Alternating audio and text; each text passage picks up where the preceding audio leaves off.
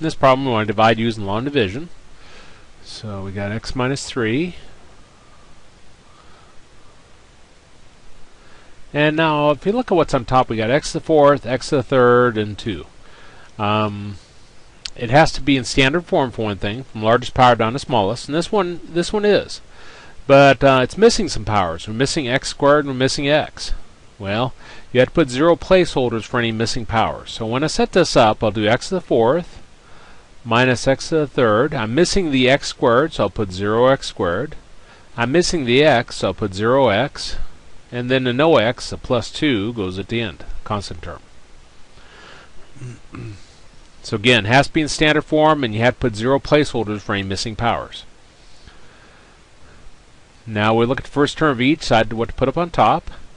You ask yourself what times x gives you x to the fourth, and that'd be x to the third. Now whatever you put up on top, you multiply by what's out in front. So we'll take x to the third times x minus 3. X to the third times x is x to the fourth. X to the third times negative 3 is negative 3x to the third. So we've got x to the fourth minus 3x to the third. We're subtracting that line, which means we'll flip the signs. So this one becomes negative, this one becomes positive. X to the fourth minus x to the fourth drops away. Negative x to the third plus 3x to the third gives us 2x to the third. And I'll bring down everything else, the 0x squared, the 0x, and the plus 2. And we start over.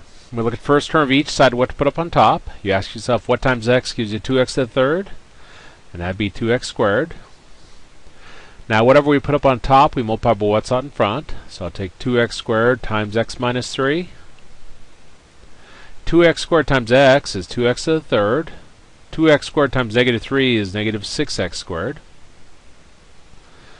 So we got 2x to the third minus 6x squared. We're subtracting that line, which means we'll flip signs. So this becomes negative, this one becomes positive. 2x to the third minus 2x to the third drops away. 0x squared plus 6x squared gives us 6x squared. The 0 placeholders really don't do anything. They ensure that like terms are in the same column. So that's their only reason for being. And we start over. Look at the first term of each. You ask yourself what times x gives you 6x squared, and that'd be 6x. Now whatever we put up on top, we multiply by what's out in front. So I'll take 6x times x minus 3. 6x times x is 6x squared. 6x times negative 3 is negative 18x. So I got 6x squared minus 18x.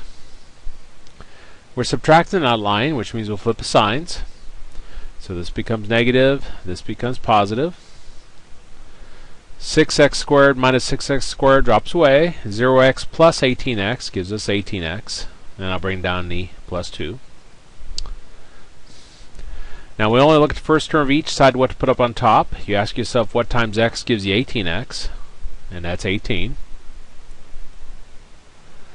Whatever you put up on top, you multiply by what's out in front. So we'll take 18 times x minus 3. 18 times x is 18x. 18 times negative 3 is negative, what is it, 4 to 54? Yeah, negative 54. So we've got 18x minus 54. We're going to subtract that line, which means flip the signs. So this becomes negative, this becomes positive. 18x minus 18x drops away. 2 plus 54 gives us 56. And this is degree 0. And what we're dividing by is degree 1. When the degree of this becomes less than what we're dividing by, then that's our remainder. So our answer will be x to the third plus 2x squared plus 6x plus 18 plus, and then we'll take our remainder and put it over what we're dividing by. So 56 over x minus 3. And that's our answer.